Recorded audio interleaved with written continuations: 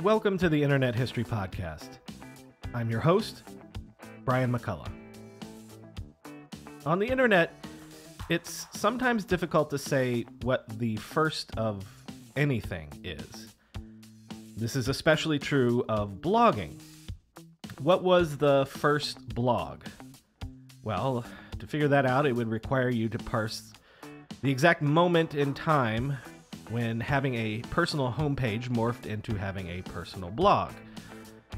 But a lot of people like to give credit to Justin Hall for being, if not the first, then, I don't know, spiritually at least, being the first blogger.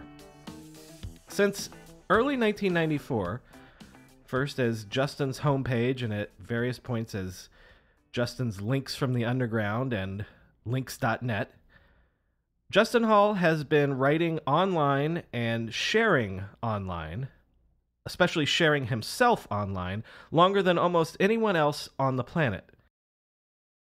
In this episode, Justin shares with us the evolving, almost 25-year journey of his blog/website, and shares some amazing background stories of the beginnings of Hotwired, but also the very interesting and I think important story of his own experience sharing his life online. We use terms in this episode like patient zero or pioneer, but I think it's true in this case. In our modern world where all of us share everything all of the time, Justin Hall has been one of the first ones into this breach, for better and for worse. And as you'll hear at the end of this episode, I suspect that his experience and his example might have something to teach all of us about sharing online. So please enjoy this conversation with the first blogger, Justin Hall, and check out his free documentary about his experience called Overshare, the links.net story. Justin Hall, thanks for coming on the Internet History Podcast. Thank you so much for having me, Brian. So if you have listened to previous episodes, you know one of the things that I find useful for getting into it is sort of like technology bona fides, things like what was your first computer? So let's start with what was your first computer, either your family's or your personal.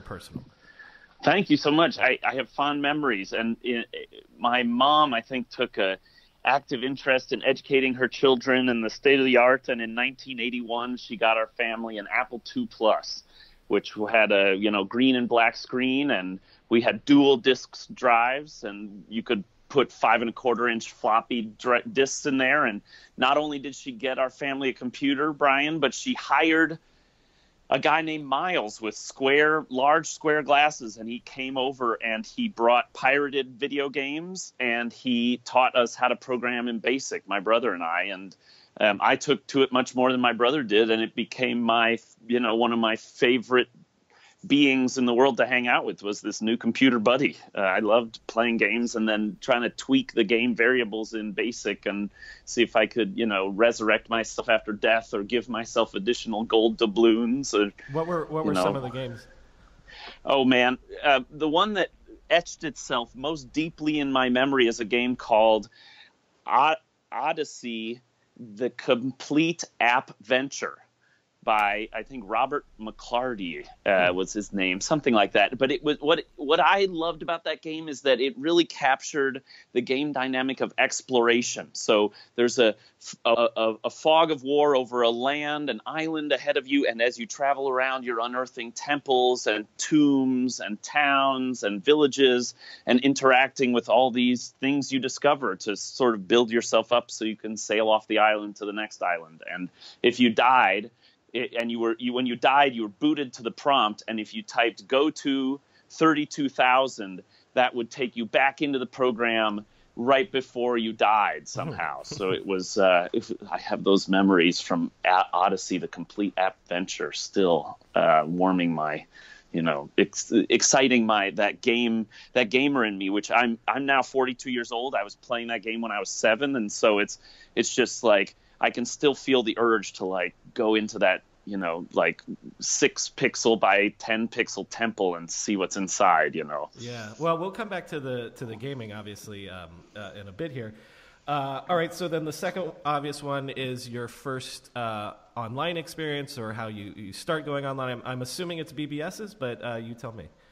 Yeah. So, my father passed away when I was young, and I was as an adult, I was reading the eulogy that my father's buddy had written, and in my father's eulogy, it was 1983. They wrote, "Justin and his father hang out on the computer, and they use a modem, and they dial into other computers. And Justin is very excited about this. I don't really understand, but Justin's very excited about this. And I don't remember doing modems on the Apple computer, but I remember doing modems on a IBM that we had a little bit later, a PCXT, and I would a lot of the first bulletin boards that I dialed into were for hints for video games. So Sierra Online, the King's Quest or Police Quest or Space Quest series, right? I think I've said on the show before that I got in trouble because a friend of mine and I rang up several $100s trying to get through. I think it was Space Quest 2, possibly, but bingo, right? You're like, you get the game, you dial into the bulletin board, there's helpful people, there's chat, you can chat with people. Oh my God, this is so awesome. Let's dial in tomorrow, the next day. Then, a month later, your parents are like, this is $360 you just spent calling California. What's going on here? This internet, this computer stuff is way too out of control, so I was right there with you. Perhaps we were both chatting with each other, asking if we were, I would sort of pretend to be, I would just talk to people, and then they would ask how old I was, and I always got a kick when I was like, I'm 11, or whatever. Right. And, yeah. So it was definitely BBS's. So you were doing gaming and stuff through that as well. Yeah, and I think at some point BBS has started adding those games that are sort of asynchronous turn-based games. You can play your Yankee Trader turns and Trade Wars 2000 or whatever, and then you could sort of like leave and come back. But when I was 14, I was seeing a shrink because I was a lively kid, I guess, and that's what my family did to try and sort of make sure I could play by some of the rules. And I saw this shrink like 2 or 3 times a week, and the shrink happened to be in the same building as a bookstore that had a computer software store in the basement. It was a B. Dalton bookseller with a software, et cetera, in the basement. So when I was 14, I got a job as a software salesman because I would come into this software store all the time, and the manager was like, you know more about this software than a lot of my employees. Why don't you sell this stuff? So I was 14, hanging out in the software store, and I got a free account to Prodigy, which was like a, sort of proto-graphical, walled garden internet thing. And so I was hanging out on Prodigy, and I thought, oh man, I'm done with BBSs. I'm all about Prodigy. And they have like this sort of 3D, pseudo 3D maze game I can play. And everything on Prodigy sucked, and the BBSs continued to be great. So I didn't spend much time on Prodigy. I was on BBSs until, I started to catch glimpses of the internet. And that was in 1988. I had a babysitter who basically said, oh, yeah, I'm a med student. I have a Vax account at Northwestern. You can borrow it if you want. And so he let me dial into his account. And now in 1988, I'm like, oh my God, news groups. Like Prodigy doesn't have like the Anarchist Cookbook. Prodigy doesn't have like alt sex bestiality. Prodigy doesn't have like, you know, psilocybin that grow your own recipes. Like, this is crazy. You know, I think of that a lot. Like, all of us at age 12 or 14 had the Anarchist Cookbook. Like, today the NSA would be banging down the door, but there was a whole generation of 14-year-olds that had that. Right, and it was on floppy disks and modems, and we were untraceable, maybe. Maybe, right. Yeah. So, okay, but that's actually interesting. You're one of the few people that I've talked to that had experiences with the internet before the web even existed.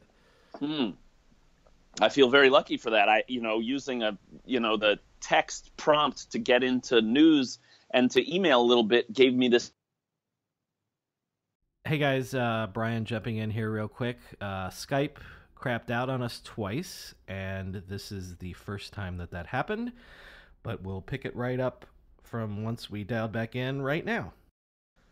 So I don't know where I was, but you know, when I was on BBS's, it was a sense of like, here's a bunch of suburban kids in Chicago. When I was on Usenet and news groups on the early internet, it was like, wow, here's a whole bunch of kids, but they're from colleges and they're all over the country. So that seemed more diverse and exciting. But because you're not at university yet, you don't actually, for several years, you're not able to replicate this experience that you have. Right. I got on my friend's account and then I was emailing a bit, and then somehow one of the emails bounced and a sysadmin saw it and they were like, oh man, this guy, the account is for this person, but the signature is for Justin. So we're going to, give a warning. So my friend kicked me off his account. So I actually went to Northwestern and I got a job. When I was in high school, I got a job in their computer lab being a tech support person. But then I got like a really bad sore throat and I didn't tell my boss and I didn't go to work for a week because I was like in high school. I didn't do a good job, and I lost my job and I lost my internet access for like 2 years until I went to college. It might be obvious, but maybe not obvious. So that's why I'm pointing it out. But we think that just getting online, you can just do it on the street corner whenever you want. But like prior to 94, 95, and prior to the internet being commercialized, like the only way that you could have access to the actual internet was either through a university or maybe your job, if you were lucky enough to have a job that could access the internet, that sort of thing. That's exactly right. It was basically, I remember being on the phone with someone. I don't remember who it was, but I was on a payphone from the lobby of my school being like, oh man, so I think I was calling Northwestern Computer Center. And I was like, you won't give me an account, but nobody will give me an account. Won't you give me an account? Nobody will give me an internet account. Mm-hmm. And they're like, yeah, sorry, there's nobody who will give you an internet account. Why don't you go to college? Right. Okay. So was that a motivation, perhaps? Right. Like, are you when you're looking around at colleges? Are you like, who's got the best connections to the web? No, I mean, I think I had a lot of discipline and focus problems in school. I got like sophomore year, I failed history, biology, and math in one semester. I sort of had a rocky road of it, and I managed to pull my grades together by the end of high school. But I think when I was looking for colleges, I was really like, oh man, who's going to take me, and how smart can I find? Where's the place with the smartest people I can find? So that was my criteria. When I got there, I ended up getting into Swarthmore College, which is a small liberal arts school. I would say, now that I've been through it, I would say Swarthmore is especially good at training people to be academic, to sort of think meta about learning and to think meta about how people, inhale knowledge and what biases come with that and how you can evolve. And it's sort of a very academic, nerdy place. I chose it because it was the best school I got into. And it turns out that the year I moved there is the year. By then, they had wired all the freshman dorms with Ethernet to the dorm room. So I had Ethernet in my dorm room. Or maybe it was even Apple Talk or something. But it was like I had a network connection at my dorm room. Mm-hmm. I'm not sure I asked about it when I went, but I was certainly glad to have it when I got there. Well, so from what I've read, around 93 or so, there's that famous John Markoff article in the New York Times that's talking about Mosaic, probably the first time the web had been mentioned in the New York Times. Is that the first time you heard of the web, or had you been using that before as well? Yeah. So when I got to college in September '93, I was like, okay, I got Gopher, I got my news groups, I got my my favorite FTP sites. I'm gonna be but my mom had also got me a subscription to the New York Times because she's an inveterate newspaper reader to this day, still paper newspapers. So I found that Markov article, and it was the first I heard of the web. And I will tell you, man, I went in deep after finding that article. I was like downloading it, using it, and then very shortly thereafter just inhaling the web, and then going around and installing web browsers on any computer I could get access to. My roommates, my hallmates, my teachers, the deans of the school, family members, friends, anybody who had a computer and I could figure out how to get them dialed up. I would say, look, especially at a college, it was a ripe place to say, hey, you got this computer so you could write papers, but did you know that if you plug it into the network, you could get on the internet? And then they'd be like, so what? I'd be like, well, there's a website for the World Bank, and they have a sound file of a guy speaking Polish. Like, check this out. It's amazing. You know? I love to ask people about that, like, especially if you're on in 93, like, what was a website that really wowed you, and you were like, oh, my God, the possibilities are endless here? The NCSA had a sort of showcase site, which wasn't much, but it had like 2 or 3 sound files of Mark Andreessen saying, like, here we go, let's do this thing. It's something about hypertext media, because Alex Tokic sent that to me once, And it's basically like, oh, my God, you can click on it, and then you go somewhere else, and then you can click on that, and you hear a guy. I mean, it was the architecture of the web itself was enchanting. So, I mean, I think one of the sites that I remember is Otis, which was an art website that had to rename itself because the elevator company was harassing them eventually. But I think they might have been based out of the University of North Carolina. There were people who were already trying to do like poetry and art and zines and like weird culture stuff. And so I was just so turned on by that stuff that I chased it down, and then I started indexing it and creating lists of stuff I liked. And that was really, it was about 5 weeks later or so, 6 weeks later, that I was like, okay, I'm going to make one of these. These pages are like, you said what was so impressive on the web. The structure of the web itself was so impressive. And then the dawning realization that, oh my God, all this stuff is just made by people who are tinkering. And what they've made looks so basic. Like, why don't I just do this too? Which was such a feeling of excitement and awakening to be like, oh my God, there's this amazing tech party, and like, I can join it. Wow. Well, you know what? Because, again, this is something that's so easy to do these days, so common to, put content on the web. So could you just quickly walk me through, do you use, like, your university account? Do they allow you to have space on their domain? Like, how do you get your first homepage up? Oh, man, great question. Thanks, Brian. So I had a laptop. I had a PowerBook 180. And it had a trackball in it. I had swapped the trackball out. I had found like a pink fuchsia trackball. So I had like a custom trackball in my PowerBook 180, and it was on the network. And as long as I left the network plugged in, and as long as I left the computer plugged in, I could keep the same IP address. And so what I did is I built a web page on my local computer, and you could look at, I could use a text editor, make a very basic page, open it up in Mosaic, see the HTML rendered out, and then I would look at it locally, and I'd be like, okay, now I'm going to share it with people.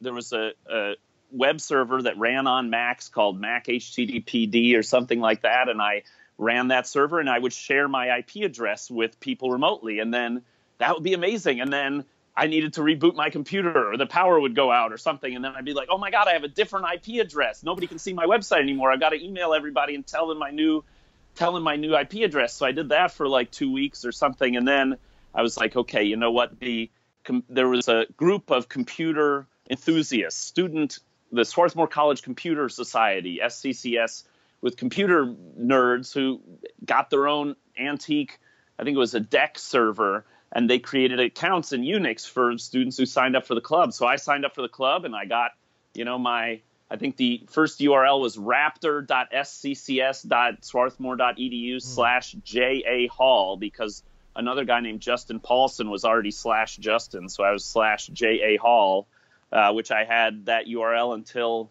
I got to, later in the year, I joined Wired and registered my own domain name and sort of took my web game to the next level. But when I first started off, I was a subserver, a subdirectory on a subserver of the Swarthmore College Computer Society. And what do you start posting up there? Brian, my first instinct was, this is a growing community. I'm going to introduce myself. So it was a photograph of myself. Hello, how do you do? I don't know what's really going on here, but let's figure it out together. Here are like my 8 or 10 favorite links. I'm a big fan of the band Jane's Addiction. Here's some of my, a list of my bootleg records I have of their concerts. And, here's some of the sort of collectibles and that I found across the web. I found a picture of Cary Grant putting a tab of acid on his tongue. I found a recording of I think maybe I put one of Mark Andreessen's sound clips on my site, or just sort of like, I want to show you what the web can do and what turns me on about it. But it was really those links, like, hey, I've got these links, and then quickly I was updating the links, like, oh man, I found some other stuff. I better make sure my list of links is comprehensive for all the cool stuff, because I was such an evangelist just in my dorm, and just on my campus. I was like, oh my God, look at this and look at this and look at this. And then I started circulating. Once I had that personal introduction, I was then telling the web, and the web was a pretty small place. So I had learned a lot from a guy named Ranjit Bhatnagar, who was studying at UPenn and had put up his own personal site, and his was the site where I viewed source. I mean, that's one of the things I like to remind people, is that the web, you can still view the source. You can still look at the HTML and the CSS and the elements that lie behind the content you see on the web. You can take them apart. And, 23 years ago, it was a lot easier to sort of read because there was less technological complexity. The point was, if you saw something, you could see how it was built. And so I looked at what Ranjit built, and I said, I want to build that. So when I had my own thing built, I sent an email to Ranjit and said, hey, man, check out my website. And then I'm sending it to like 3 or 4 other people, and they're saying, oh, great, okay, cool, I'll put you in my list of links. So there's some reciprocity just in the fact that we were all exploring in this new place together, and why don't we keep track of the people who are having fun in public. Was Ranjit, was he the guy that was posting what he had for lunch every day? Was that him? I think he might have been, although at that time it was before I think he did that. He ended up working in video games with Game Lab in New York. He now makes his own musical instruments. He ultimately claimed the domain moonmilk.com. But what I saw was, the weekend that I was really working on my website, there was like a horrible ice storm where there was like a 1/2 inch layer of ice on everything around Philadelphia. And so I was really, incarcerated in my dorm room, and he was posting pictures sort of the day after this ice storm. So that I was like, wow, this guy's like reporting on it with like pictures of like, buds on the trees with like covered in ice. This is almost live what I'm going through. How exciting. Right. How soon does it start to get personal? How soon does it become sort of like, a diary that you're opening up into the public?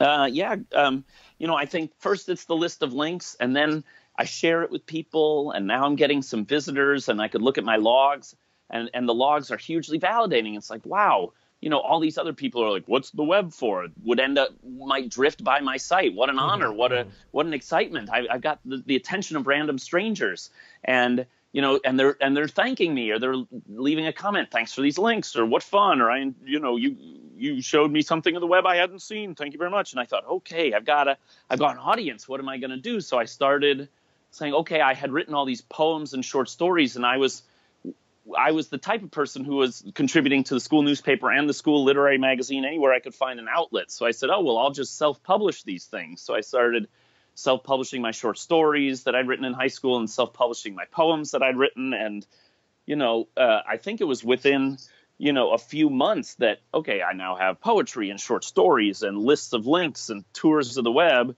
And then, man, the hypertext structure of the web itself was so inviting.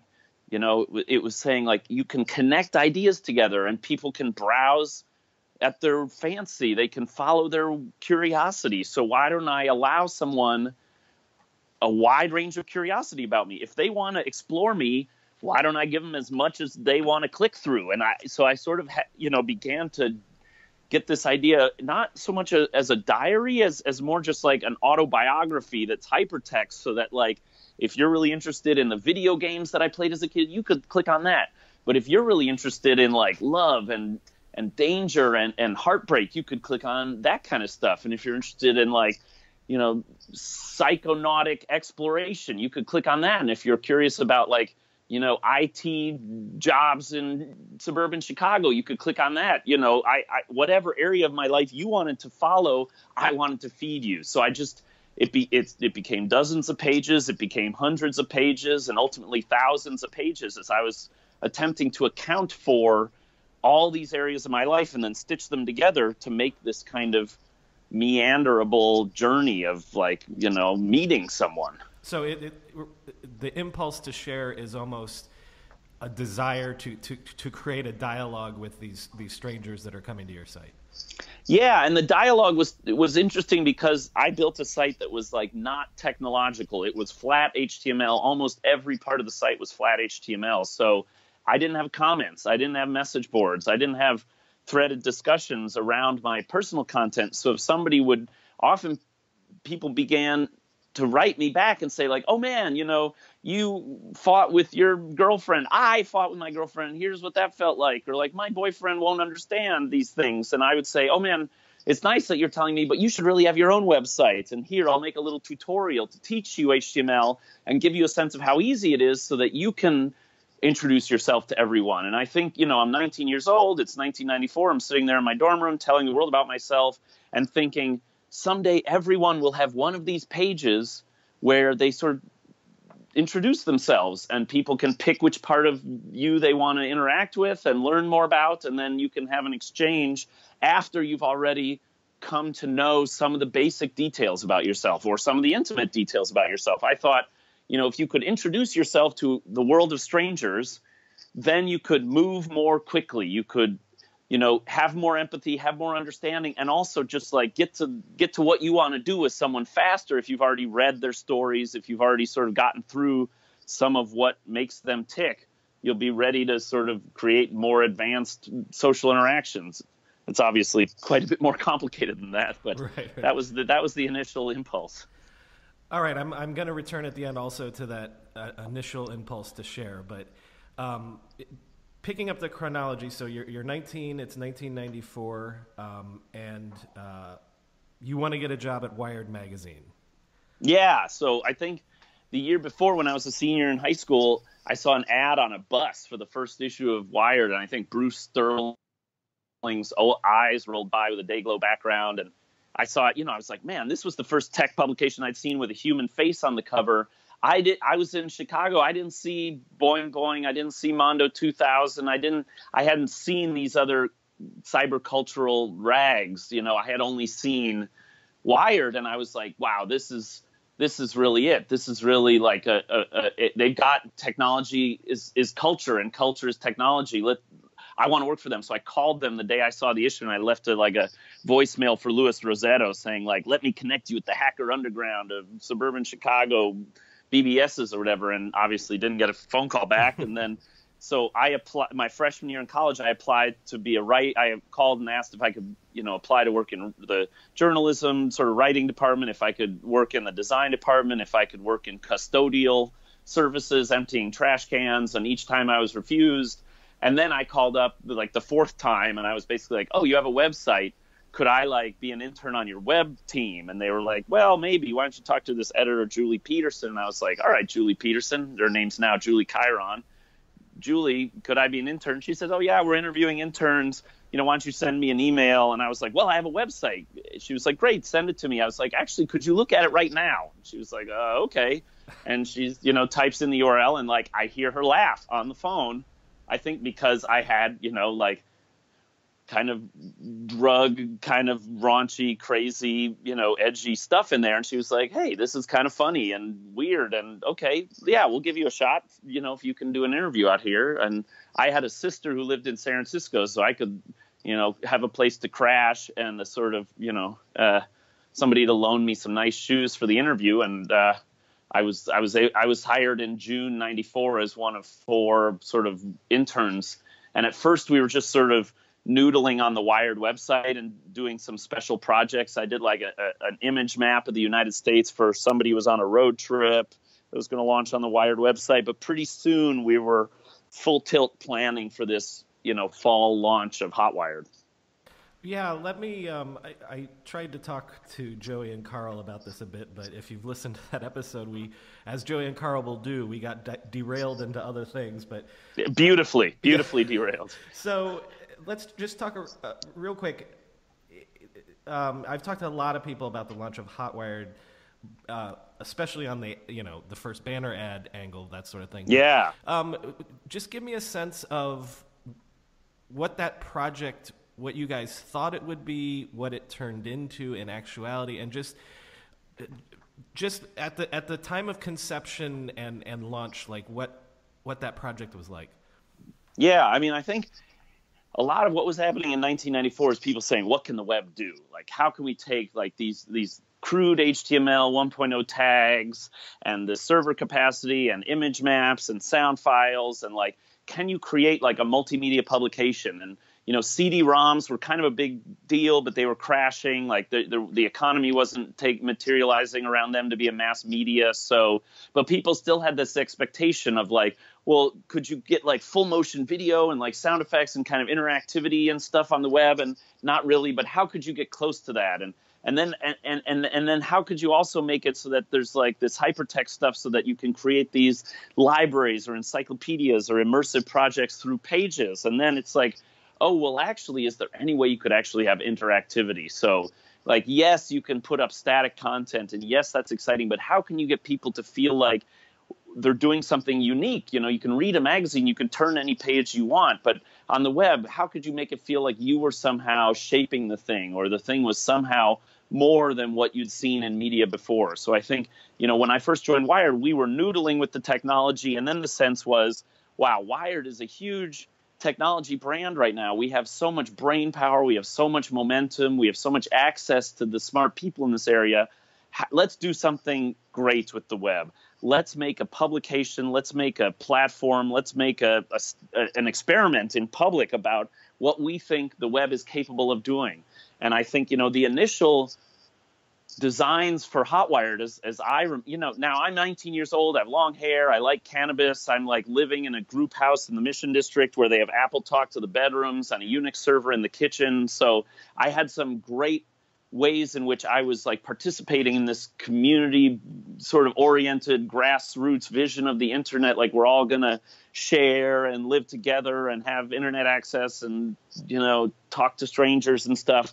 And so I think a lot of the initial brainstorming from Hot Wired came from that mindset that I had thrown myself into of, how do we build a place where the people want to come and everybody can see what we're doing, and ultimately they will create their own version of Hot Wired, and people will be talking back to us, and the audience will become the performers, and we'll all sort of grow into this like world in which we are not the only experts. We are sort of starting the conversation, but then like the conversation is bigger than us, and it involves our these other people who are also exploring the web with us. And so, we designed like a rich commenting system, or like a rich sort of not bulletin board exactly, but like there'd be comments on the articles, and then people could like curate their own lists of things that were interesting on the web, and then we would pick winners and surface some of those user curated lists. And so I remember those are things that I was like, yeah, obviously this makes a lot of sense. Like, I think my job at that time was basically, a lot of it was to surf the web,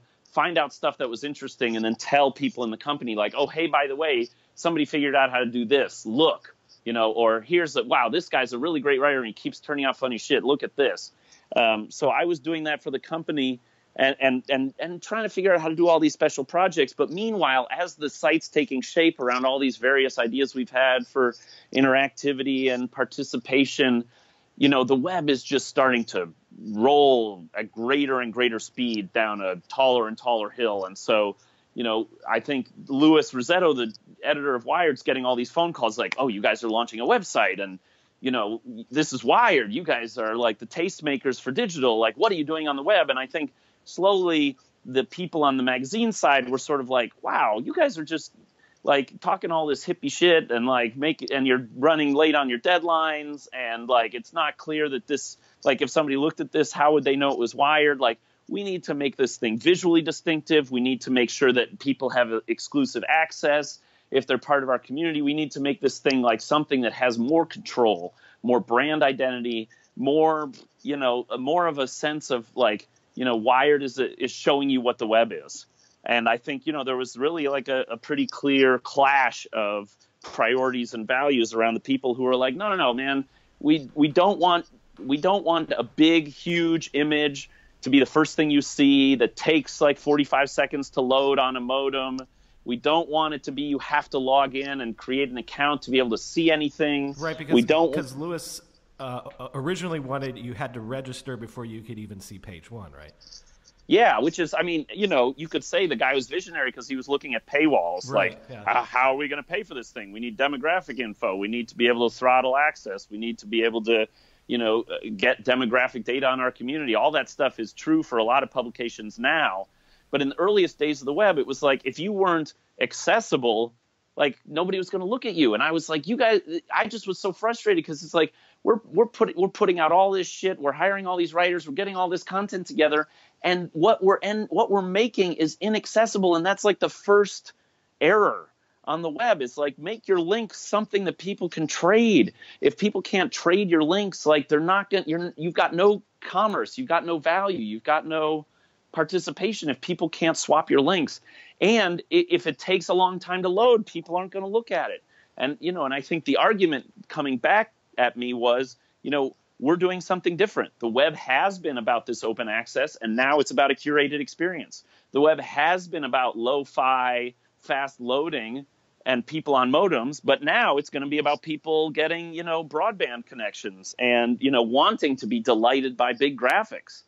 And so, and I think I felt like they were wasting an opportunity and basically like, a third to a half of the staff left in 6 months and went on to do a wide range of other projects, and Hotwire evolved its approach. But for that crucible time, it was a real thrashing out of how could they exploit this first mover advantage they have to making a publication on the web. And I think, ultimately I felt they made choices that I didn't believe in. And, I could say, oh, the web validates my approach because, if we had done user-curated link lists, we could have made some combination of delicious GeoCities and Tumblr like in 1994. But if they had been more successful, maybe they would have made, the New York Times and, LexisNexis, or I don't know, Yeah. I think we were just too early either way. And there were, and sometimes I think, nobody's really like, it's funny to me, Brian, that you're like, oh, I've done all these interviews about Hotwire and it's mostly about the banner ad. It's so funny for all the things that we thought we were pioneering at the time. What we pioneered was like, 468 by 60 or whatever, Well, I've said many times, it's like, feeling around in the dark is different than retrospectively going back, because when you can see the structures in hindsight, right? So like when I go back and I say, well, the important thing that came out of that was the business model of the web or whatever. But at the time when you're actually feeling around in the dark, like you have no way of knowing what will evolve into A, B, or C. That's right. Yeah. Well, yeah. And you were talking about that crucible time where there's the debate about like the sort of I guess the idealistic web, I don't know if that's the right word, versus what Hotwire eventually became. But like early on, your site, because you're still running your personal website, is getting way more traffic than Hotwire does. At least Yeah. I mean, and that was very funny, and I think they kind of didn't know what to do with it. But I'm sitting over there, I'm getting more traffic than Wired magazine, and I'm 19 years old, and I'm just running link lists, and I'm just surfing the web voraciously and telling people what's out there. And, Yahoo had just begun as a sort of hierarchically organized list of sites, and there was no search engines. And so if people were like, what should I look at on the web? there was a cool site of the day you could look at where a guy would sort of curate a site. But I think what I was offering is for the people who are like, how is this thing going to expand our minds? Or how is this thing going to freak me out? Or how is the web going to, change media? I was trying to curate some of that stuff, and it got me a lot of traffic. Absolutely. But, I never, I think for a lot of reasons, I just never was eager or ready to monetize or make my traffic into a business. It just was I just never was like, okay, I've got like by 1995, I had like 27,000 daily readers for all my links. A big part of that was I had set up like a link sort of trading system where people could come and post links for each other, because I was like, oh man, the audience, they know what's out there, they know what they want to see. Like here, and people would build their projects and then share them. It was sort of, I was trying to run an open mic on the web in a way, like, what are you working on? Come tell us. Like, and as the web began to scale up, a lot of traffic to my link open mic scaled up, and 27,000 daily readers was, I think, the high watermark of my sort of traffic. And it's a lot of, on the web in 1995, that was a lot of readers, And yeah. The point is, because actually you don't stay at Wired for very long. You're just it's an internship. You go back to school, but you keep the site going, and do you ramp up? Because the story that I've read a couple times is that Joey and Carl encourage you to post every day. So how does it evolve into the site that it becomes later on in the 90s? Yeah, thank you. So I'm super passionate about links. I love the link collecting. I love trading. At some point, I realized, my approach to the web early on was always like, if something doesn't exist, you have to create it. And was often me. So it was like, oh, I can't find a list of all the Native American oriented sites on the web. I will create a list of Native American sites on the web. So if you want to find out about Native Americans, you can find my list and then find other Native American sites. So, but at some point, as the web grew, it was like, I'm not going to be the Native American link keepers. Somebody else should do that. And I can't scale these. So I had set myself the task of like, here's a list of all the art sites on the web, and here's a list of all the drug sites on the web, and here's a list of all the, literary sites on the web. And that quickly began to seem kind of silly. Like, you can't list all the art sites on the web. Like, there's so many. I'll ask the users to list them, but then the users began to prank a little bit. So the most notable one was I had a list of, oh, please post sexy links. If you find something, kind of sexy and fun, like share it. And somebody shared a link, and it was for, something raunchy and crazy and totally hot and sexy and wild. And when you clicked on it, it actually took you to the Indiana University Student Government homepage. And these poor people were like, their servers were down, and down and down and down. And they were getting all this email that's like, we're looking for this, but you're offering that. And they were like, oh my God, what's going on? And I thought, I don't want to weaponize attention on the internet. Like, I'm not here to help people sort of inflict a prank on someone else in this way. That's not what I'm about. So I took that whole thing down, and my readership crashed. I mean, I lost 20,000 readers, but I was still at, 7,000 a day or something, which was such a lot. But I thought, oh man, I'm not doing these link lists anymore. But I just loved the personal content. I loved writing. I loved getting into trouble or having an adventure and sharing it on the web and putting the photos and maybe having a sound sample and linking it into the other stories. And so I was just making. And then it was actually January 1996. I sort of went as my friend's date to the Wired magazine anniversary party, and ran into Joey and Carl, and they're like, yeah, your site's all right, Justin. But and I'm like, oh, did you see this new thing and that thing I added? And they're like, no, because when we go to your front page, it's like static. Why don't you like post something on your front page, when you're doing new stuff? And I was like, holy smokes, what I should do is update my front page every day with a diary entry. I was like, I resolved on January 10th, 1996, I went home and I was like, I'm going to do this every day. And my approach was basically like, I'm going to write a free verse poem, and I'm going to link all the stuff I can in my website and out of my website. I think, when you look at that first generation of web writers like Suck and myself and other folks of that era, there was a way in which you would write and then you would casually link something. It wasn't like, the report on the FBI testimony is here and the word here is highlighted. It's more like, when I walk down the street, and walk down the street might be a link to a Robert Crumb comic, and you're not exactly sure why that link is there, but maybe you can get there's something humorous, and so there's like a gap between what the word is that you write and what the link turns out to be. There's a gap that you can fill with your own interpretation or with your own sort of poetic understanding of what the author intended. And I loved that kind of layers of inference. So you could write a poem, you could write a story, but then you could add all this kind of humor and sly suggestion with all these links. And of course, I thought of this as sort of knitting a web of adamantium. Like we were somehow building this like ironclad, like collection of human thought that would all be wired together. But of course, like within months, like all these links started disappearing and moving, and servers are down, and it all seems now like so antiquated because you try and read some of this stuff, and unless you're deeply wired into the Internet Archive, you're not going to be able to really follow these whimsical trains of thought anymore in the way that we intended. Anyhow, I started writing these free verse poems, and I would write supporting pages, and I would write, if I went to a party at my school, I would like write about the 6 people I met, and I would write a little description of them.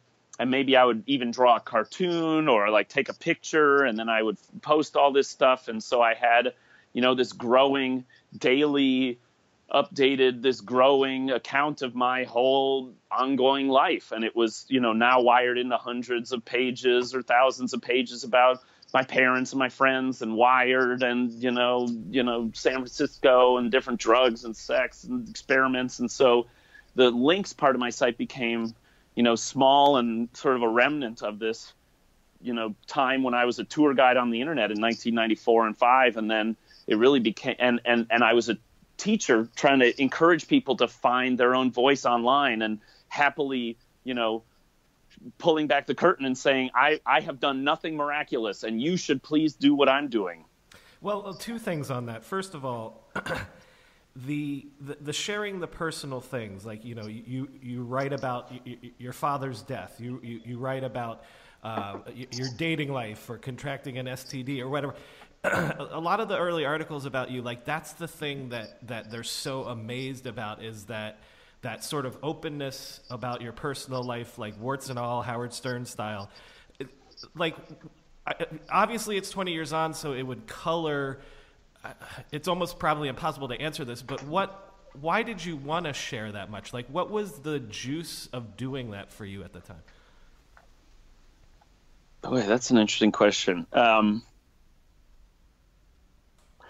I'll try some theories on you, Brian. Okay. So one is couple of theories. One is I think my father was very funny and raw before he died. He drank a lot. And so I think there was a ways in which he would sometimes get very upset and curse me out and swear at me. So I think there was a level at which I was accustomed to profanity and sort of aggressive dialogue. He was also a lawyer. My mom was a lawyer. A lot of their friends were lawyers and judges. So I think I was accustomed to some level of sort of argumentation and public inquiry. Then because my father died at such a young age, I went to see therapists kind of like from when I was acting up so much in school. I was in therapy from like the age of 7 until 14, and then from like 16 to 18. So like I was in therapy so much. And what this meant is once or from 1 to 3 times a week, I'm sitting down for an hour and talking about myself with a paid listener. And so I think I had like at an early age, I had, sort of the ability to argue and discuss with my parents. And then I was asked to tell stories about my life in this, sort of safe space of therapy on a regular basis. So I definitely got used to talking about myself and thinking about and reflecting on my day, or reflecting on my conflicts, or reflecting on my successes and sharing them with someone. And then I think, my father died and my mom worked very hard. And so I was lonely in a lot of ways, and I craved sort of people paying attention to me. I think, there's a lot of ways in which the problems I had in school were me saying, I'm not getting the attention I want. I want people to engage with me differently.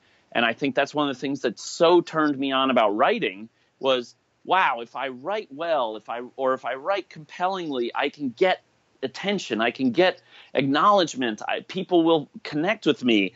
And when I took all that bundle of like, I'm needy, I'm not getting enough attention, I'm writing, and people connect with that. And I enjoy talking about myself. I enjoy getting a reaction out of people. Oh my God, when I talk about certain things, people pay a lot more attention to me. If I talk about sex and drugs and death and failure, people get so turned on or, freaked out. Positive and feedback loop, yeah. Well, or a negative one, but at least you get a feedback loop. Attention. Attention. And so when I brought all that swirling energy to the web was like, hell yeah, let's do this thing. I start getting emails from people who are like, oh my God, you're the first person I've ever met who talked about suicide in their family. Oh my God. I have an alcoholic parent, and this is the first time I've ever told anybody. Oh my God, I didn't know what to do when I saw your website. I decided to start my own website, and now I'm writing stories about my brother, and it's changed my life. Thank you so much. And I start feeling like, whoa, like I knew I wanted attention, but now I'm helping other people who need attention, and this has got like a great potential and great power. So it really it amplified, my conviction around sharing stories. And, I would say it was like a 10-to-1 ratio of like, wow, Justin, this is really amazing, to the one person saying, I'm going to stick a shotgun down your throat and blow a hole in your ass, or something really. People were like, this is screwed up and I want to mess with you. Those in the earliest days of the web, those people were very few. But the people who were like, whoa, I had no idea tech could be used for this kind of human sharing, warts and all, bravo. And I was like, yeah, all right, cool, I'm doing the right thing. And all that sort of began to change when they invented search engines. Well, to keep on the chronology here, so because you are this very high-profile proponent of sharing and living online, you get a certain amount of fame, and you start to go around the world espousing this idea of, like you said earlier, you say to people, hey, if you like what I'm doing, you can do it too. And so you're traveling the world. One of the writers called you like the Johnny Appleseed, going around the world sharing this ethos. Yeah. I mean, I think there was some way in which I was like, man, I'm so privileged. I'm a white male. I came from a upper class background in Chicago. My parents are lawyers. They bought me computers. They sent me to private school. Like, I've had all the advantages. So maybe all this internet, all this tech stuff, all this freedom to share online, maybe it's only applicable to people who are as privileged as me. Oh man, that's kind of sad if that's true, because then it's not really like a transformative social phenomenon. It's really the same old, where the power structures are rebuilt, with slave labor to empower the same people over and over again. How do I prove that wrong? How do I do something to make myself believe that what I'm doing truly is human liberation practice that anyone might undertake? Okay, I should hit the road and try to teach anyone, but especially people who might not otherwise have access to computers, teach those people the tools that they can use for their own attention getting, for their causes, for their travails, for their triumphs, for their community to have a voice in this growing, sort of miasma of human, attention marketing. So my scheme was, I sort of posted tutorials and things, and I would give a talk anywhere people would invite me. But then I said, I had all these readers and they were so nice to me. I said, okay, well, how about if I take a road trip and I go from, Philadelphia through the American South and, Alabama and Louisiana and Texas, and then up to the Midwest and Kansas and Colorado, and go to any school, church, cafe that'll have me. And, I think at one point I ended up, thanks to a reader named Rob Bodorf, he got me into a home for the mentally ill, like a halfway house where people would come to try and get some job training, try and see if they could, they had problems, but they were still ready to contribute to society. I said, okay, this is great, because I've been on the web for 2 years now. I don't see these people having web pages. Why don't I help them make web pages? That was sort of a, the type of thing where I was like, if this is really going to be an empathy engine, if we can really use the web to grow closer as a species, then places like the Breakthrough Club in Wichita, Kansas, if those people can talk and be on equal footing with anybody else with a link to share, then maybe it will help prove that the web does have this potential. And when you start working at places like, or with places like ZDNet and things like that, are you still, is that still sort of the thing? I'm the Johnny Appleseed of like this personal revolution, this broadcasting yourself sort of thing? Yeah, I think so. So, I'm getting towards the end of college. I worked for Electric Minds in 1996, which is Howard Rheingold's index of all communities on the web. Time Magazine declared it one of the best websites of the year. 9 months later, it's bankrupt and gone. And the idea of indexing every community on the web now seems like it's kind of wild to imagine what would that index look like? How would you keep track of all those things? I mean, search engines have totally changed our sort of orientation around the web. But anyway, by 1998, I'm graduating college and I'm like, holy smokes, I need a job. And at the same time, Ziff Davis had started a television network called ZDTV, and they were looking for talent. And somebody put me in the hopper for an audition, and I auditioned, and they ended up giving me a 5-minute segment during a call-in tech support show. And I got a web workshop segment. I think I did one segment where I sort of introduced how you can make your own web page. And I did one segment where I interviewed the guys from Bianca's Smut Shack, Bianca.com. Right. And then I did a few more segments. And then they got a letter of protest from Tupelo, Mississippi saying, hey, this guy's website is radically alternative in ways we don't appreciate. There's bisexual content, drug content, profanity. We don't appreciate this. You should take him off the air, or we're going to boycott your channel. And it's this fascinating moment where I think the earliest days, the first few years of the web, it's like anything goes because the only people that are on there are academic. Oh, well, now maybe they're, in the media business. Now maybe they're in the, as the circles grew around the web, it became a little less safe to sort of be weird. And that's a sort of a natural trade-off as you're trying to bring in people older people and younger people and school people and church people and, business people. They all have different needs and different things they want to see. And it gets harder, and harder to introduce yourself with a 2,000-page comprehensive website to specific groups. People are like, holy smokes, that's threatening and strange. And, I don't want to, I'm what you're doing makes me uncomfortable. And for ZDTV, they didn't want to make people uncomfortable. So, well, almost in that vein, how do you experience the .com boom? Because again, your vision for the web is so personal, and all of a sudden the web becomes so corporate, and there's so much money sloshing around. So, what was that era like for you?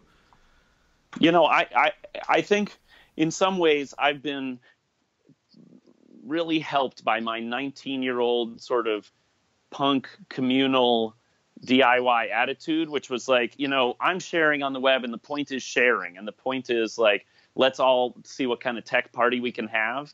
And so my instinct to do that meant that I was never trying to be like, oh man, how do I monetize my personal site? How do I asked for donations and people sent donations and I was honored, but I was never like, I got to run ads. I got to have sponsors. I got to have a paywall. I got to have a VIP club. I'm going to sell my old underwear. I'm going to, I never had any business lines really coming off of my website other than, hey, pay me to give a speech or pay me to write an article, which is separate from my website. So when the commercialization of the web hit, for me, I think in a lot of ways I was like, yeah, I knew it was going to be a great place. And now all these other people want to be here. And sure, a lot of it's corporate and a lot of it's selling things to each other.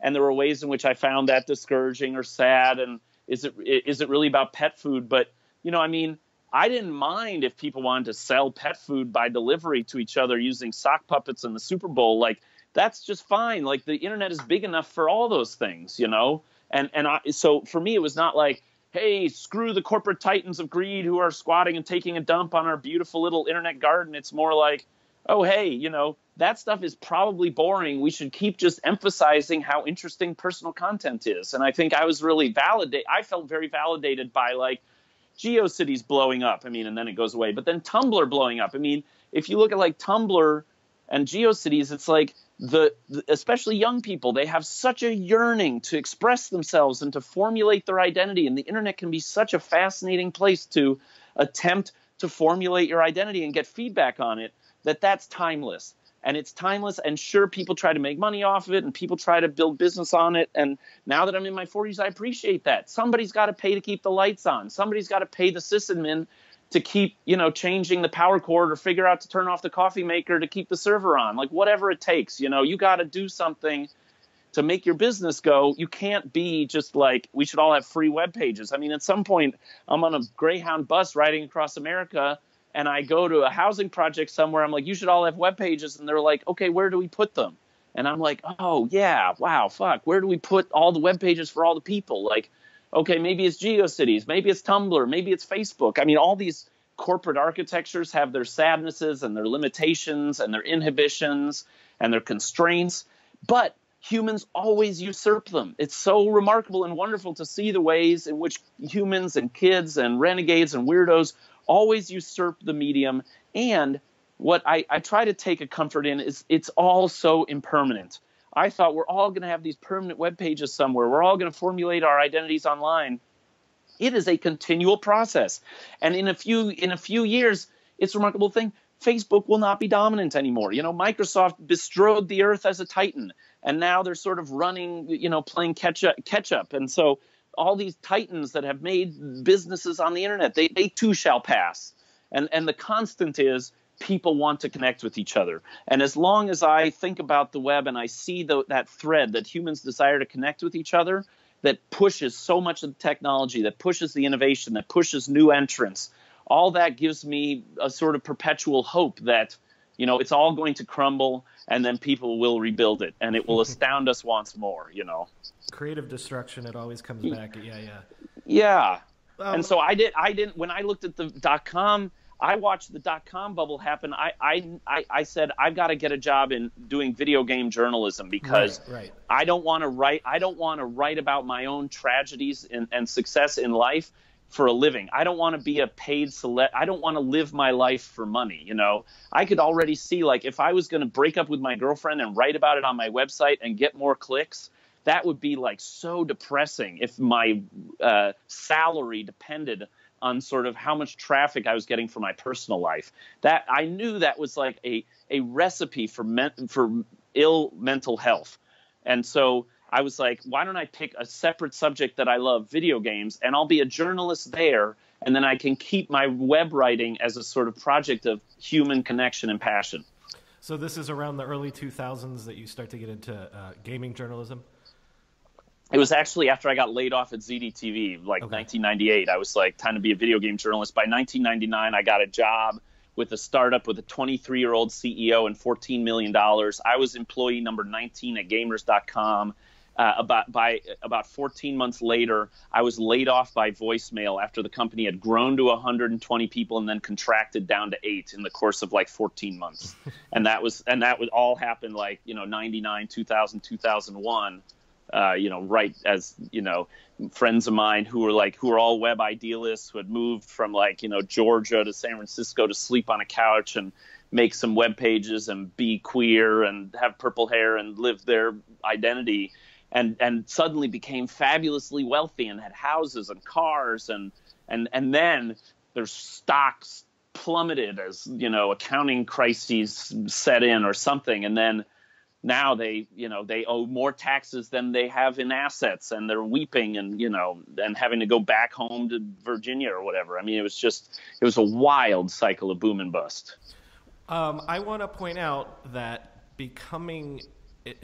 people might not be aware of this, but becoming a gaming journalist was not a thing until about this time period. Because, before, I would say, certainly the late 90s, aside from trade publications, no publications took games seriously as a subject matter, or that there was an audience to speak to, that you could treat it as criticism, as news, as journalism. So just a little word into getting into that world, or being a part of starting that world.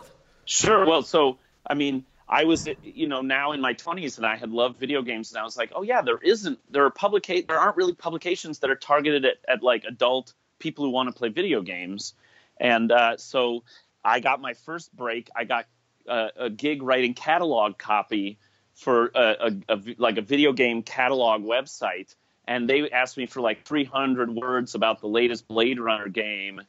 And I was like, I wrote 3,000 words, and I would use like sexual metaphors and Max Headroom, and it was just like, it was or I would write a song about a video game for their catalog. It was just like inappropriate. So, but that gave me a portfolio that allowed me. I found this website, gamers.com, and they hired me to be their PlayStation editor, which I thought, okay, I'm going to be writing articles about great PlayStation games and pulling all this content together. And it meant that I was running like a content farm being packed. I had like 10, 15-year-olds on ICQ who were writing these, summaries. We were trying to build the database of every game ever invented to create the ultimate destination site for gamers. So we had a database of 32,000 games, from like Native American bone games to every PlayStation title ever. And, it was fun but it wasn't my sort of journalism dream of like, I'm going to write, I'm going to amuse myself by celebrating video games, which is what I think got me into video game journalism. And so in 2001, when I got laid off from gamers.com, Brian, I actually didn't go deeper into video games journalism in quite that way. I said, I'm going to move to Japan sort of on a whim, because I went there to cover an event, and I was like, wow, this place is totally tech. And if I go there, the challenges I had relating to people because of my website, like they won't exist in Japan. I can go to Japan and like people don't speak the language. They don't know me. So I can like write about my life here, and I won't be offending people. Several times during our talk, Brian, I've alluded to the advent of search engines. I would now like to digress on that topic. Please do. So around 1996, they started inventing search engines, and quickly people were like, wow, you can search the web. This is such a big deal. Before that, browse and surfing were the verbs, and then it became more about searching. So from browsing and surfing to searching, and suddenly people, obviously, they type in their name as like one of the first things they search for. And a lot of these people, when they typed in their name, that I knew, friends and family would type in their name and they would find my website. Because I would say, well, I went to the store with Rob Smith, and man, he's so thirsty for beer. He bought 2 6-packs and he finished one when we got home. And then Rob Smith searches for his name, and there's not that many Rob Smiths, and maybe I have a picture of him. And now he's like, dude, I'm going to lose my job if somebody sees this. This is terrible. And, my goal as a writer was to say, oh, let me be honest. Let me tell you about what I'm experiencing. Let me tell you about my life so you can know me. And then if you do the same, I'll come to know you. But I didn't want to say, I'm going to write about Rob Smith. I'm not going to describe Rob Smith's life. That's not fair. It's Rob Smith's job to tell you about his life. And so the core architecture of I'm going to build this hypertext autobiography began to break down, and the ethics of writing a hypertext autobiography began to break down as search engines became more popular, because I realized I want to be totally honest. I don't want to write fiction. This is not fiction. This is nonfiction personal journalism. But if my personal journalism mentions other people, I'm now writing their webpage for them, and that is not appropriate. And so I began to take out last names and not mention specific people and grow more elliptical with details. And I found it very troubling, because I could no longer sort of write unbridled stories about my life. I had to be, and even if I didn't write about other people, but I wrote, I'm doing this crazy, sexy thing, or I'm trying this weird drug thing, or I'm feeling really lonely and angry. Like that's suddenly like a little bit weird in a lot of social contexts in the United States. So I think in some way my desire to move to Japan in 2001 was like, well, at least I'll be able to write what I want, because most of the people I'm interacting with won't sort of know of it. And so I'll have very much a separation between my professional life and my social contacts, and then this life of my soul or my mind that I'm exhuming on the web. And when I went to Japan, my beat was, I said, I'm going to write about the first mobile multiplayer video games, because they had the 3G networks coming online in 2001 in Japan. They had phones that could do photos and sharing photos and doing video chat and listening to music on the phone. And I thought, okay, if you have a constantly networked portable computer you're going to have awesome multiplayer video games. I want to write about these video games. I was in Japan for like almost 2 years, and there weren't a lot of mobile multiplayer video games, but with the ones I found, I definitely wrote about them. Well, this might take us out of the chronology, but you were starting to talk about pulling back about what you're sharing, and so moving to around 2005, you do kind of stop sharing almost completely. So just describe for me like the evolution that gets you to that point, and why is it, if it's burning out, if it's too personal. Just take me to 2005 and the Dark Knight video and things like that. Yeah.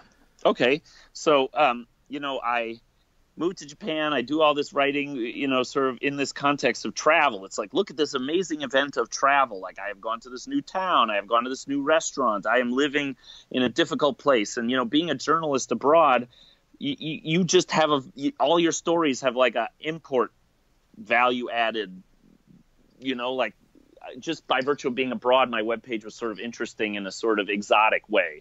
But then I didn't want to live there because I couldn't communicate well enough and I didn't feel at home. So I came back to America, and my webpage is much more like just trying to find things, trying to find myself. Like, my webpage is about finding myself and what do I want to do now, and who do I love, and what motivates me. And it's not nearly as exotic or interesting until I meet this young woman.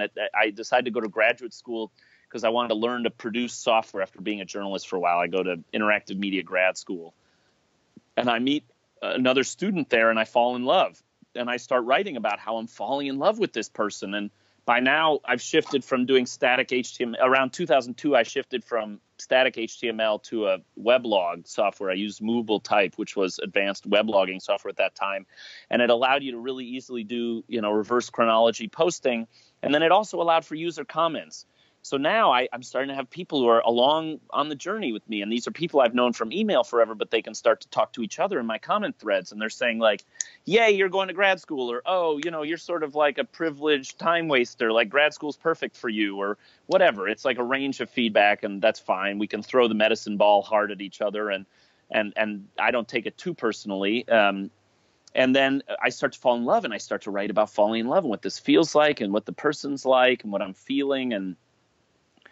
And man, it got so intense. This one person was basically like, Justin, I've seen you in love these 2 other times. You fell in love with this person and this person. And based on what you wrote there, you were not good at being a partner in these ways. And here's why I think this next relationship's doomed to failure. And they did a sort of analysis of me and my conduct in prior relationships and my current emotional state and my current, sort of engagement with this woman, and sort of tore down the whole idea that I would be like a good partner and that this was a good relationship. And then that led to a sort of discussion of all the other people in my threads on my, sort of chiming in like, oh yeah, he is kind of like, like lying or not good. And people started insinuating that I was concocting parts of my website, and they were really it was fascinating, Brian, because I'd created this website. I'd attempted to share incredibly honestly. I'd pulled back content only to protect other people. And I was being accused of both lying and then being like not a good person to be involved with. And they were using the material I'd given them, and they were posting it like on my webpage. And I shared all this with this woman that I was falling in love with, and she was basically like, whoa, this is totally weird. And I don't like these strangers like getting into what we're doing between us. I don't like the things they're saying about you. I don't, it doesn't reflect well on you, and I think I'm falling in love with you. So why don't you leave me out of your website? And suddenly I'm like, it brought the whole question of what's appropriate to share to a head. It was like, if I have to protect people's names and not use their names, okay. If I have to write elliptically about weird things, that's okay. But if I can't write about the person with whom I want to spend all my time, then my website becomes like a list of books, or it's like the video games I'm playing, or like all this impersonal stuff that, I really saw like in the earliest days of the web, a lot of people would share. They would attempt to share really radically weird or personal stuff. And then if you look at like famous people's blog, like famous tech people's, their earliest blog posts are often very personal, and they're like about a medical thing or a family thing or like a self-doubt thing. and you fast forward 5 or 10 years, you're in the you're in the mid to late 2000s. By now, most people's blogs are like, here's this inspiring book, or like, here's a trip I took and some photos.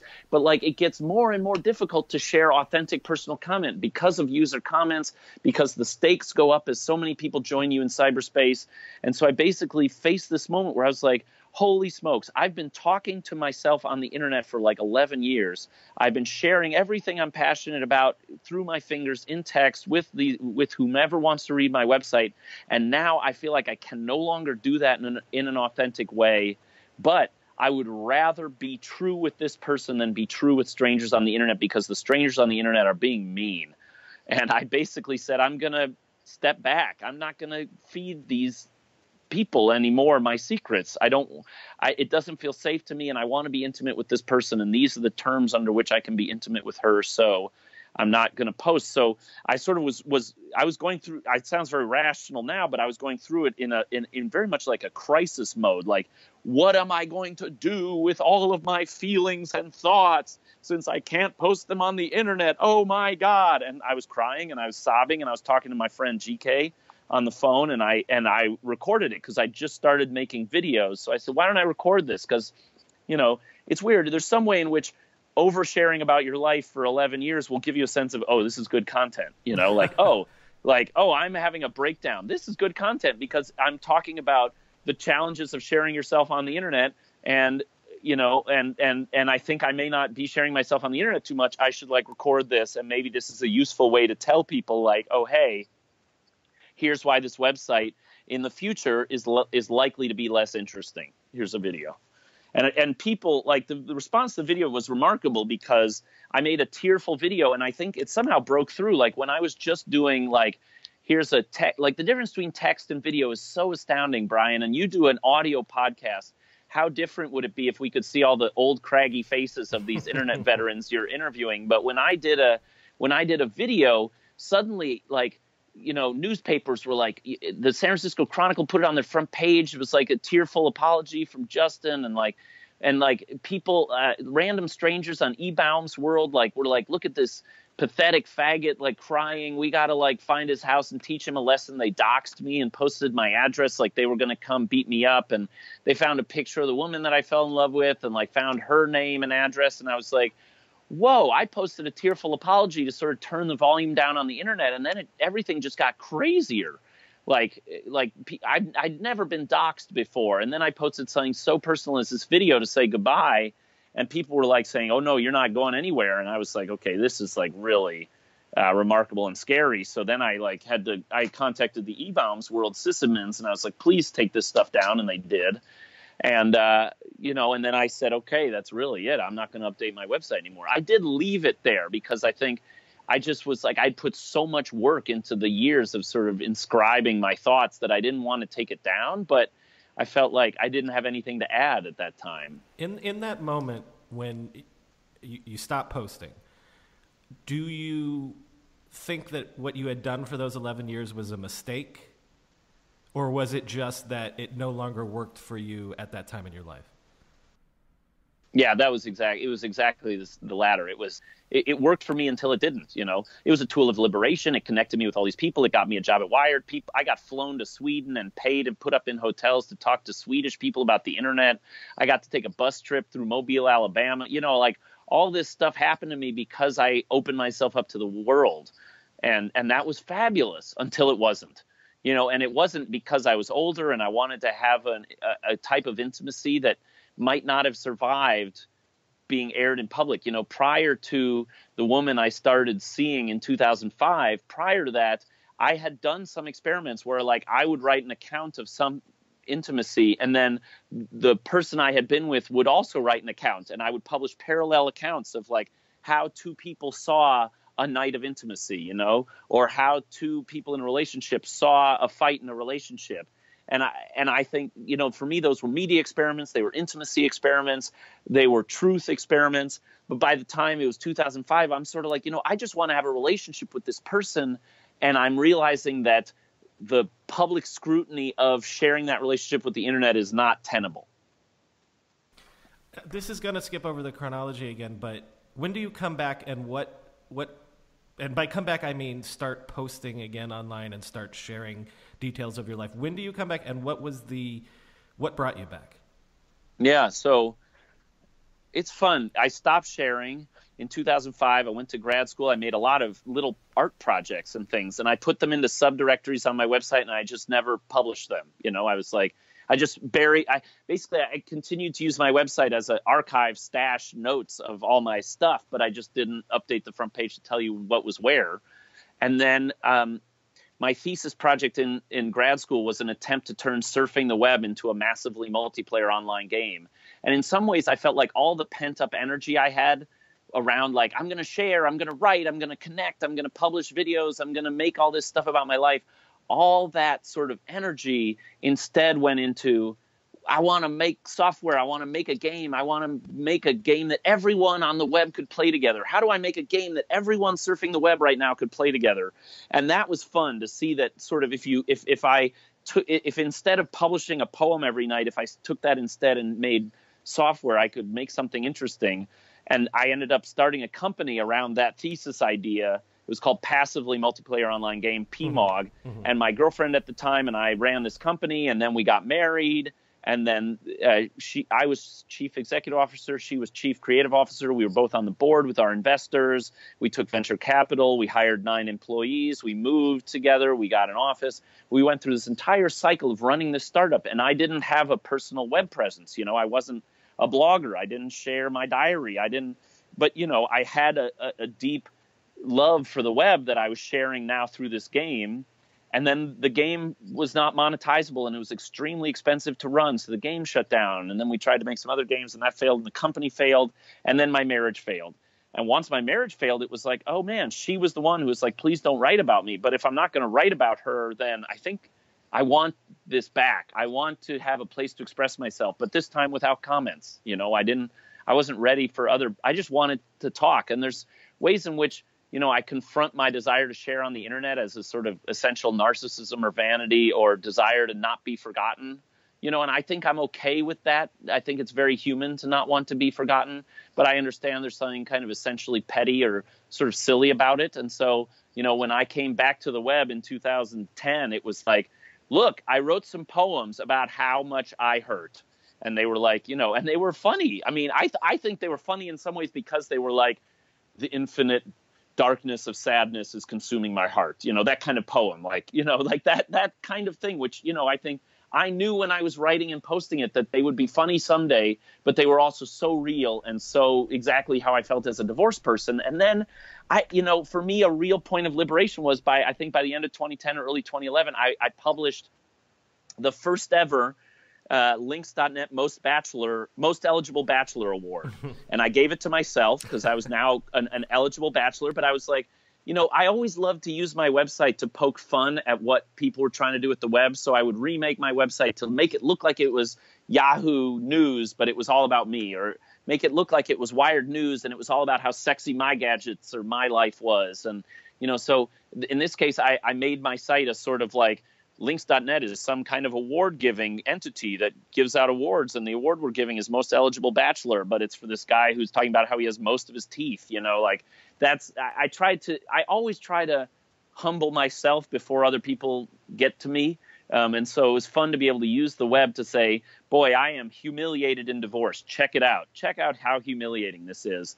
Because for me, that was cathartic. Again, somehow just writing made me feel not alone. And then I got the trickle of emails from people who are like, we're glad you're back, or I'm divorced too. Or, now I've had readers who are like, have known me sort of for 15, 18 years. And they're like, oh man, I've been divorced too. Let's have beer next time you're in whatever, You've and I love through entire life cycles together. Yeah, exactly. Yeah. That's right. Yeah. Well, correct me. I just get the impression, and if I'm wrong about this, you can say so, but I got the impression that also video might have rejuvenated your interest in sharing, because a lot of what you've done over the last few years has been video.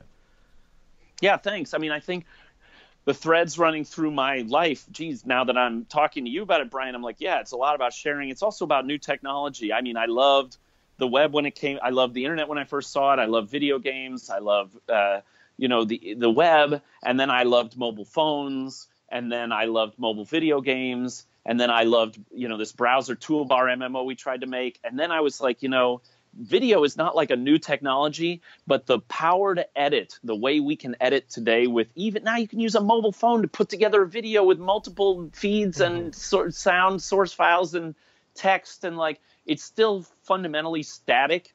I mean, you could argue the 360 video off. Hey, Brian again.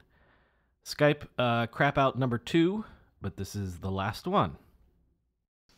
There you Thanks. are. There you are. Yeah. There you are. Okay, so video. Yeah, video. So it's a fundamentally static and linear in many sad ways, but it allows me to challenge myself as a personal storyteller. And I think it took me back to the earliest days of the web, where when you read suck.com and you saw an article and there was a link, you knew that it would be a witty aside. It would often be a witty aside. It might be useful information, but it was often like a wink at you. And I thought you can use, like, if I'm going to talk about my life, I always wanted to undermine my own narrative because I loved the fact that the web was not mass media. We were not attached to advertising dollars. We were in some ways pranking the media by linking to it and by taking things out of context and remixing them. And could I do that to myself so that when people read my content or viewed my content, they thought of themselves as an active viewer, as someone with engagement, as someone with some kind of power to do something about it? So I thought I could use video to make narrative that undermined itself in an amusing way, because I could be talking, and then my vision was if I had a green screen. So I got a green screen. This was really exciting for me, because if I got a green screen, then I could stand in front of it, tell a story, and then behind me I could be doing all this stuff that would support it or challenge it. And I could make a multi-layered narrative, which is so much of what's fun about hypertext is it's multi-layered, because at any point your viewer can go off into some other part of the narrative or call up something to support or refute what you're saying. Could I sort of instantiate that, that dynamic in video? Mm-hmm. And it just turned out to be a lot of fun to make videos. It's a lot of work, especially when you want to interview people and you have too many cameras and you try and make it a green screen and it's, and you're a one-man band and and again, I have so much trouble making money off of this stuff because I'm not very good with being professional. I always want to be personal and funny. Mm-hmm. And I know people make money off of being personal and being funny, but I feel pretty validated because I've now been online long enough that I've seen enough of these cyber celebrities who burn the F out. It is brutal living your life in public for people. And as long as I've been able to keep my personal sharing personal and not get paid for it, I can burn out on my own schedule. I still burn out, but I think for me, it's like it's part of my spiritual journey of learning who I am and testing new technologies for storytelling without saying and having a job on the side, Right. I get a job on the side and I make money and then I come home and I say, who am I? And for me, that dynamic works. For other people, they can ride that edge of, hey, what I'm doing today is actually consumable content for everyone, including my sponsors. And, and I do that every day. And my friends say to me, why don't you make a video every day? And I think part of it is just, I got kind of burned. I think this is where I think I begin to see myself as old on the web, Brian. And I can't get down with ephemerality. So for me, when I was working on the early web, I was like, we are building the archives of our life and understanding for future generations. And so I don't like to do ephemeral stuff because I just want to build my archives. If I take a photo of something and I take 2 minutes out of my life to make a note of it, I don't want that to go away. And, my modus operandi these days is I take pictures of a ton of stuff and I don't post them because I want to be in the moment. So I see my friends who are on the social networks, they take pictures, and then you have to drop out of whatever you're doing for 90 seconds to type up a description, to tag it, to make sure the location's right, to ask the 3 people around you if they're also doing it and if you want to link or if it's allowed, and then to post it. And then 20 minutes later, someone comments, shouldn't you comment back? I'm like, I think this is where I'm old. I'm like, I want to tell a story. I'm going to tell a story in a way that I make sure I'm not offending someone because I don't like offending people. It's, I could offend someone in power, but I don't want to offend ordinary people. And most of my stories are about ordinary people I know. So, the time to take a story, tell it about someone make sure you're not hurting them. All that means that I'm not dashing off ephemeral media, which leaves me out of some of the modern technology revolutions, but I still manage, to masturbate using technology in public in ways that make me feel satisfied. Well, because I think Skype is trying to tell us something, and also you've been super generous with your time. Let me get to some of my wrap up questions here, and then. Thank you so much. Yeah. First of all, and this can be a quick answer. A lot of people give you the label like the first blogger or a pioneer of blogging. Do you like that? Do you embrace that, or what you've been doing for 20 years? Is it bigger than just blogging? Thanks. I thought to myself, why am I going on this guy's show? Like, I don't have a book to promote.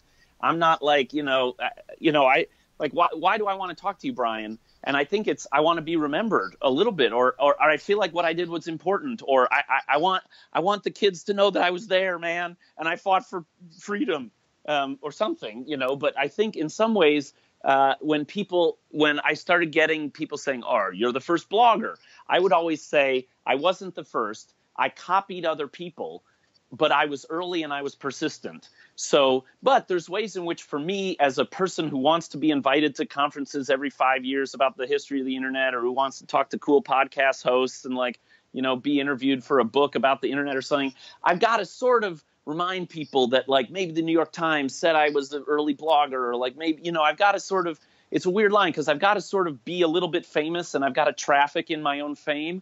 But it makes me kind of queasy because I was so inspired by Ranjit Bhatnagar, and I viewed his source, and he had a page where he wrote about his life, and then I wrote about my life after him.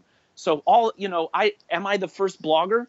I mean, maybe because I wrote thousands of pages about my life in excruciating detail, and then wrote a poem every day, and I updated all that stuff. Maybe that does make me the first blogger. But I think, I don't know, if you try to track down the first car, or if you try to track down the invention of the TV, France has its own first car story, or America has their first airplane story, but China has their own first airplane story. And, and so everybody has their own version of what the first is. And so I think, again, when I think about my mental health, I think, I will be a insecure, unhappy person if I go around telling people I am the first blogger.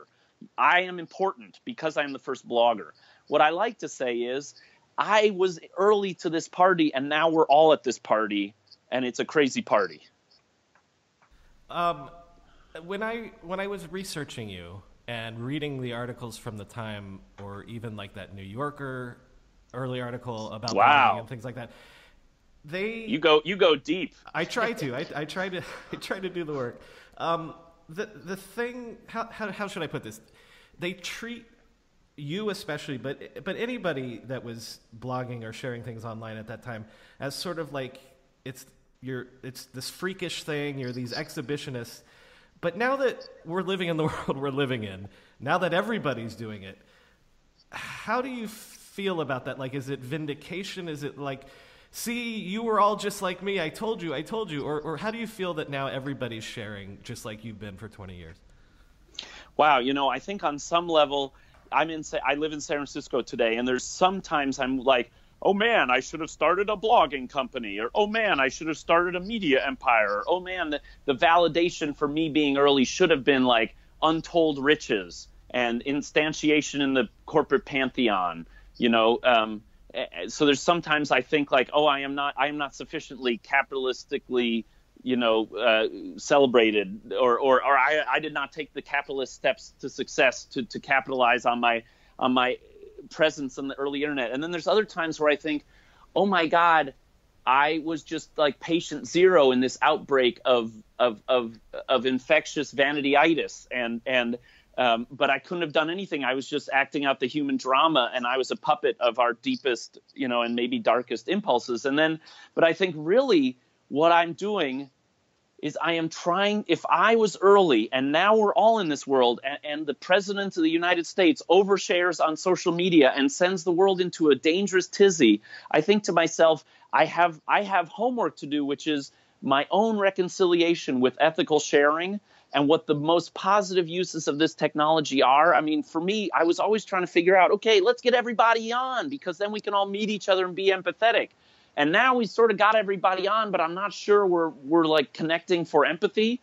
And so when I think about like, what do I think about everybody sharing online? I think, man, I got more work to do. What can I contribute today? If I contributed by being a sort of, weirdly dreadlocked, long hair, sarong wearing role model of aberrant oversharing 20 years ago, now is there some way I can be a role model or a thought provider on ethical, gentle sharing? And for me, it's actually, I have a daughter. She just turned 1 year old on Sunday. And for me, a lot of my thinking today is about ethical sharing for her.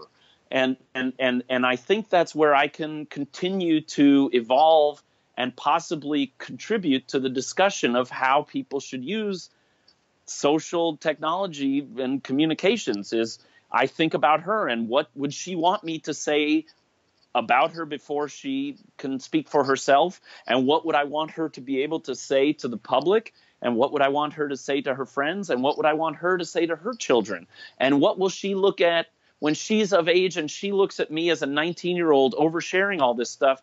What will she think of me? And I think this is the opportunity I have to continue to be useful to society as a patient zero in the internet influenza ward, The pioneer of this. Okay, I'm going to build directly off of that, but you're going to have to go with me here because it's going to take a while to unspool. Thank you. So I noticed that, okay, if you go with the timeline, you start your website in 93, 94, and then in 2005 is when you go offline. So we can say that, it got to be too much. You reevaluated what sharing was. If you look at where we are in terms of this modern world where we're all sharing all of our lives, it's only been mainstream for about a decade. Like Facebook opens up in 2006 or 7 or whatever. And so, the fact that my mom is now online sharing everything now is only about a decade old, right? So yeah. I feel like we're in this time where people are sort of having a backlash. And, fake news, or the trolls on Twitter and all that stuff. And it sort of lines up almost exactly because a decade into you doing it, it becomes too much and you pull back. And a decade into it being mainstream, I feel like it's too much and some of us are starting to pull back. I'm just curious, and again, maybe this is just my dumb theory, but would you feel like that there's some sort of natural cycle to this that everybody goes through where it's euphoric at the beginning and then it becomes too much and then you got just what do you think of my little theory there? I like it a lot. I mean, I think I'm totally fascinated by collective responses to these sorts of technological advances or these sorts of social advances. I think what you've described sounds pretty accurate to me in terms of all of us sort of reeling from the access we have to people's personal lives or their thoughts and how to deal with that. And I think it's fascinating to say, like, I had this firm conviction that we are becoming more enlightened as a society and this technology will help us do it. But there's ways in which we're now thinking, oh my God, this technology has just addled us and it's just confused us and it's just motivated us to be, animated by hate and by lust and greed, and all these sad things are what this technology is really bringing into our lives through social media. And as you said, there's a sort of backlash to that. And I'm so excited that it's happening because it means that it's not stable, and I think constantly or routinely, I think about the advent of the novel and how everybody's like, oh my God, the novel is enslaving our young people and it's changing, it's getting women to start reading. And now, we're going to lose our social fabric and our control on our institutions. And yes, the novel had quite an impact on our society, and it changed people's relationship to each other and to text and to understanding. And now we've begun to digest the internet, and what the heck is coming, And so you could say, like, oh man, once we figure out how to handle wide scale access to social media, then we'll really be ready for, like, being together as a species and banding in to solve social problems. But we're likely to be just as torn up by the next advance of sort of social connection, that might come our way. VR. VR. Yeah, will be well, the next, yeah.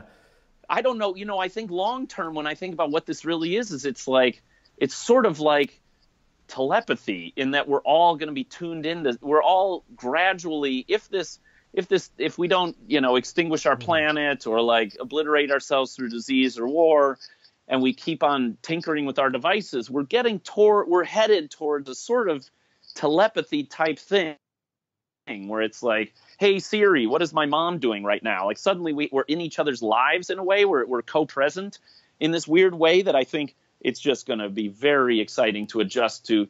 It's conceivable to me in a few years, I will have a device that allows members of my friends and family to sort of pop up in my house and sort of say, hey, Justin, and I'll say, oh, look, I'm playing with my daughter. You can see her. She's stacking these blocks. And then they'll say, oh, that's so great. Look, I'm wearing my new sweater. And I'll say, great. And all that and then they'll go and that'll be fine.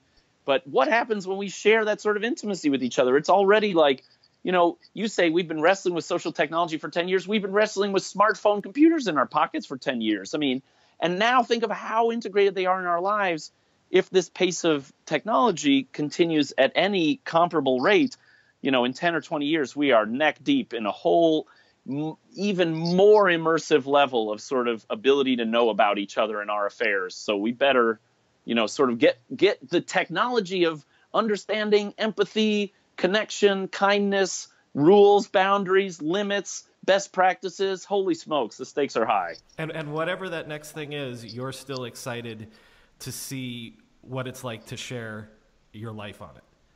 Yes, although I am very much conscious of the fact that I am not native to it, and that sometimes I look online and people are like, oh man, look at all these YouTube stars. Why aren't you a YouTube star?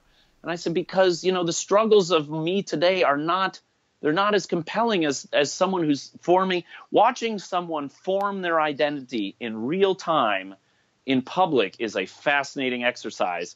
And I feel more formed, I'm not hungry to sort of like do, rapid fire self-exposure and experimentation in public. And I'm happy with that, and I think that's what lends, like, I will have fun. I've already tried to make VR personal religious experiences in 3D, but like, I don't need to, I'm not sharing those, that's not, I don't, like, it's not part of how I'm formulating my position in the world. And there's people who are so ready to share, so ready to be acknowledged, that they will define how we think about future technologies. I really hope that people aren't saying, I can picture like, oh man, one of the godfathers of blogging is back, except now he's a VR avatar in your living room. Like maybe that I could do that in a way that's authentic and useful and stuff, but I think it'll be more for the like, Garrison Keillor NPR crowd as opposed to the Snapchat sort of like appetite for the future crowd, Yeah, but hey, if what this has all been all about for you for 20 years has been about being authentically you, then that's fine. That's authentically who you are at that age. So I'll tell you this. I'll tell you one dark fantasy. It's not a fantasy in that I want it to happen, but it's a fantasy in that I can't. It's a thing I think about unbidden that sort of has a deep hold on me. And I think about if my wife and my daughter died and I was left alive, that I would be so stripped to the bone emotionally that I might howl on the web. Well, listen, if anybody is going to explore the ultimate boundaries of sharing in the future, I believe it's you, definitely. Thank you. Justin, Patient Brian, Patient could Zero. Yeah, go ahead. I want to give one plug. When I thought, Please. oh man, this guy's having me on his show, I don't have anything to promote. And then I realized in 2015, I published a documentary about all this stuff with video footage and blah, blah, blah. The links.net story, yes. Exactly. Overshare.links.net. And I published it freely on everywhere I could find. It's BitTorrentable from the Internet Archive. And then I spent 18 months making it, and I spent about 2 hours marketing it. So this is another marketing moment for that crazy documentary. Absolutely. And I'm very grateful that you found it and rang me up. Yeah, it's online. I'll have a link in the show notes. It's Overshare, the links.net story, because obviously Google can get you there as well. But, yeah. All right, Justin, you can Patient Zero is one way to say it, or Pioneer is another way to say it. But thank you for coming on the show and sharing what is it that they say on radio shows? First time, long time. But so the first and the longest sharer on the web. Thanks for sharing that story. Oh man, Brian, you are so nice, and what you do to dignify the earliest days of the internet reminds me that we're in a continuum of human experimentation. And thank you for helping people see that they are today making what is newly experimental. If this is the first time you're listening to this podcast, please subscribe to us on your podcast app of choice. There's plenty more great internet history where that came from. And if you're a longtime listener, then you know what to do to help us out. Rate and review us on iTunes. Because iTunes gives credit to reviews and ratings, and the more great reviews we get, the more people will discover us. As always, there's more info on our website, www.internethistorypodcast.com. The show's Twitter handle is @NetHistoryPod, and my personal Twitter is @BrianMCC. Thanks for listening.